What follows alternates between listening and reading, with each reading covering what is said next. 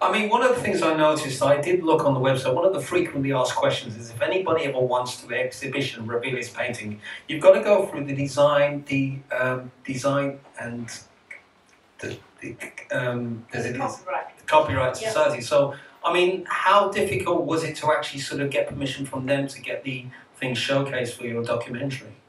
Well, once an art has gone out of copyright after 75 or whatever years, you're not paying the artist anymore. All you're paying is access fees to a museum, which is very unfair, actually. I think, you know, the access fee is a big problem